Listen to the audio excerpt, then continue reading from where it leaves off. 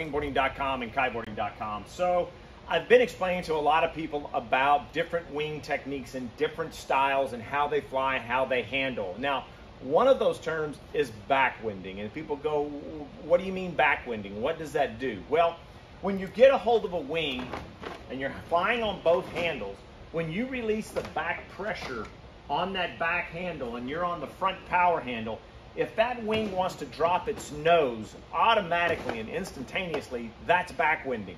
A wing that's balanced, correctly balanced, when you hang on to this handle, you should be able to just put one hand in here, hang on to it, and the wing should find a balance point, nice and neutral.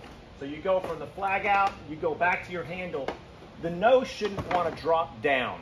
As well as when you're riding along and you're fully powered, when you let go of that hand to flag it out on the power handle, which is most of the time a lot of people, this is where you flag first. If you're on big swell and you're riding a long ways, they'll reach up to the front flag out handle. But a lot of them will just flag out on the power handle, put the wing down such as this, and you're riding along and you're ready to pull it back up.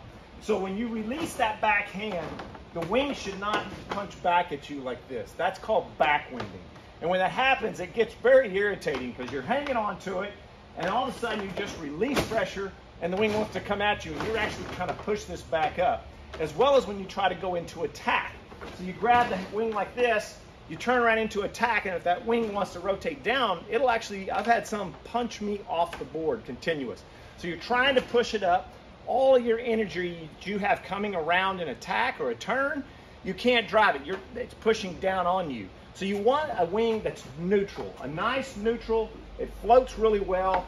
This is the glide. This one does it phenomenally. I'm telling you, in wind, I can hang on to this with one finger, nice and smooth, jump to the flag out, jump back to the power handle with no problems. The wing wants to just neutralize. Anyway, I want to explain that in back pressuring.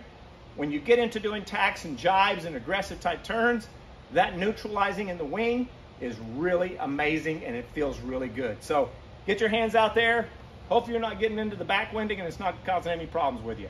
That's Jeff Howard here at Kiteboarding.com and Wingboarding.com. Hey guys, Jeff here again. Thanks for watching the video. Don't forget to subscribe and click that notification bell. It really helps us out in making these videos. Have a great day.